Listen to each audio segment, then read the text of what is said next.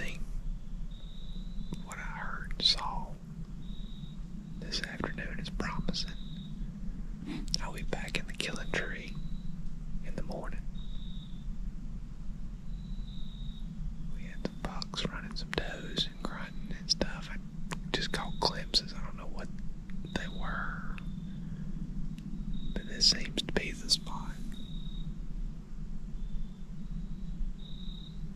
A few days ago, I saw 7 bucks in here. They're all small,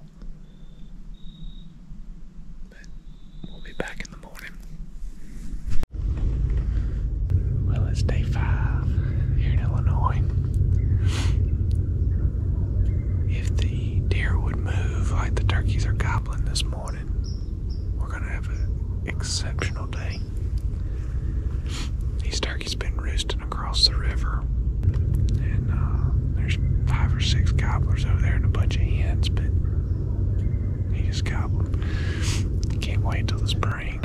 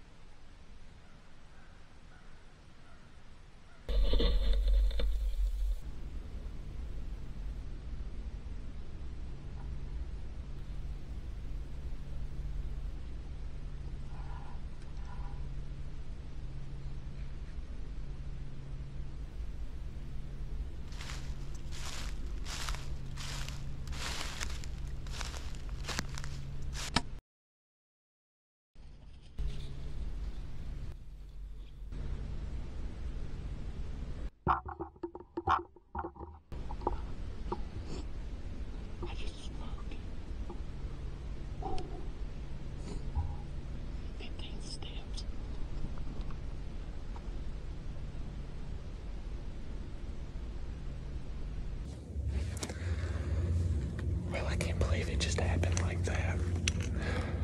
I had this big tall rack deer.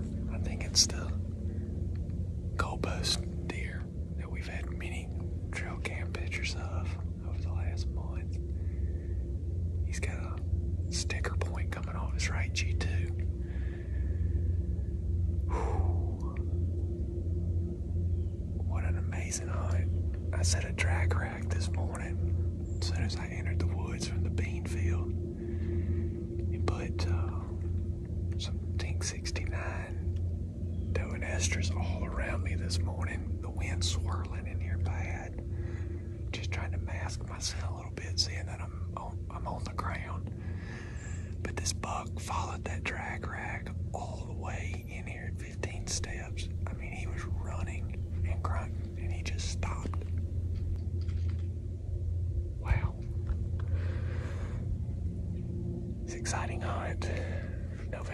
13th, one day after I killed my big deer last year. Killed him on November the 12th out of the same tree, just about the same spot. Probably about a 20-yard difference. But that's why I call this the killing tree.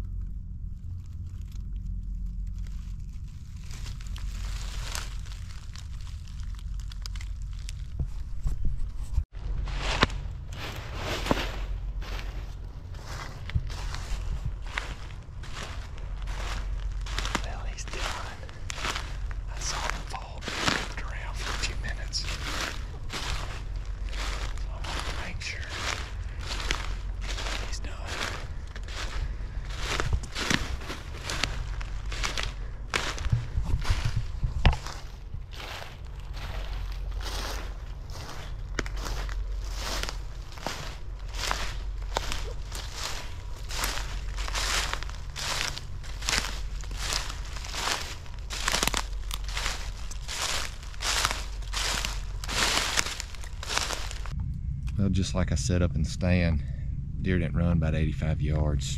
He piled up dead right here.